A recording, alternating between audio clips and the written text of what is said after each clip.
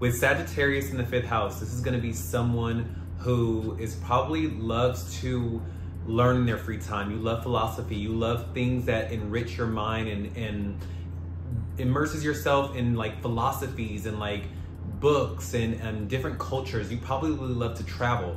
You will probably also love people from a different culture than your own. So if you are from the South, you're gonna love someone from the North. If you are from the West, you're gonna love someone from the Far East, and I mean like overseas. Like you're gonna want, this is like, gives me very much like interracial relationships vibes, where it's like you do not want to mingle or congregate with what you are used to. You want to venture out into like far out unknown lands where you can like learn things from other people, because you already feel like you have your culture down. You know what to expect with your culture. You know what is around the corner. You know the ins and outs of your own culture. And so what entices you and excites you is other cultures and being around people who are not like you or from where you are. And so yeah, that's gonna be 5th house Sagittarius. You're gonna date someone who is not from your culture. You probably love to learn about philosophy and new things and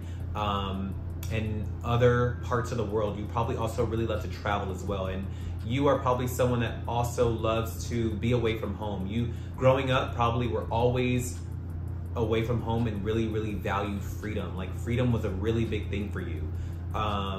So with, let's see, with Sagittarius is the 9th sign.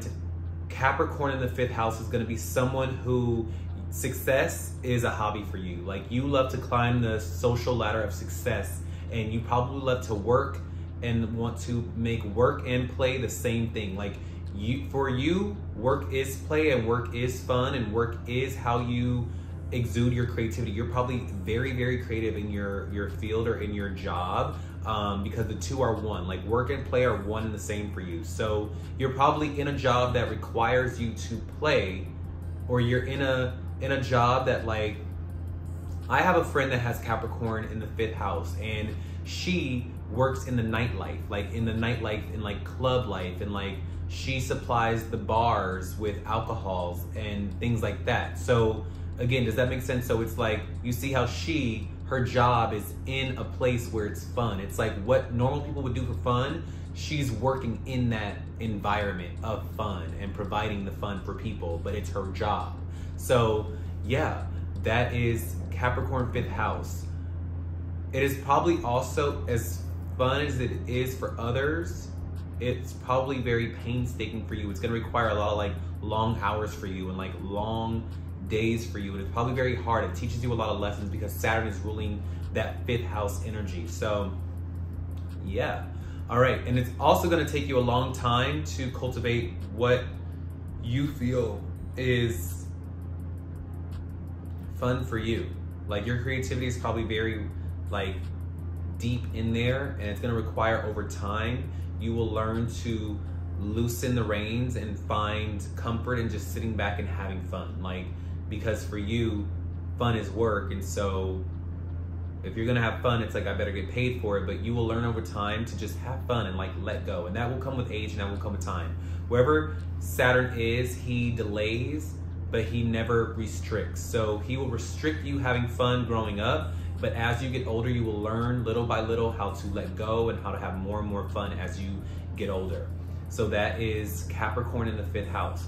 With Aquarius in the 5th house, this is going to be someone who, for you, you probably love to learn about like inventions or technology, or you love to go back and forth with people on what can make the world a better place. You're probably also very detached from your fun as well. Like for you, you probably don't know what excites you or what gets a spark going inside of you, but you do know that you love to learn and be creative in the realm of invention and technology or marketing or something on the internet.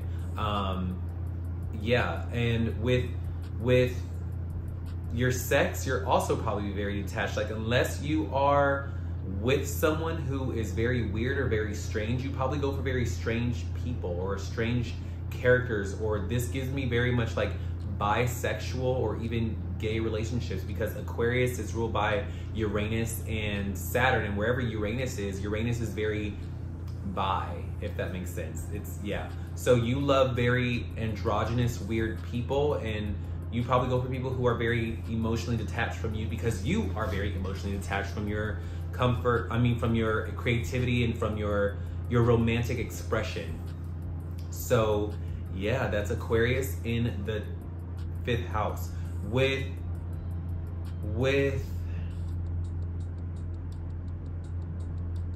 Pisces in the 5th house, you are going to be someone who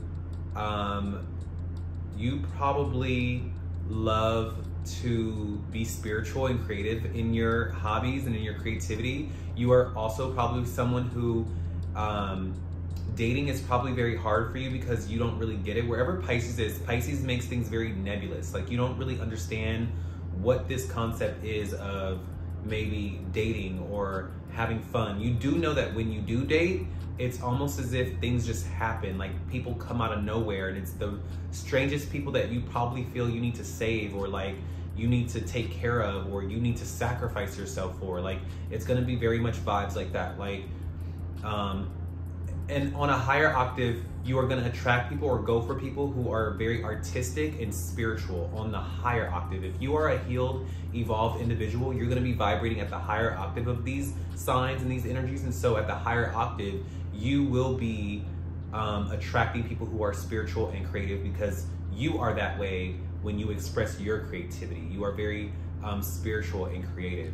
And so, yeah, you will be that way as a mother as well. You will probably be very creative and spiritual towards your children, or a father. So yeah, that was my 5th house through the sign series. If anyone needs a birth chart reading or cosmotherapy or a destiny or love reading, hit my links below and I would be happy to help you. My name is Jupiter James, and I'll see y'all on the next video. Y'all have a good one, okay?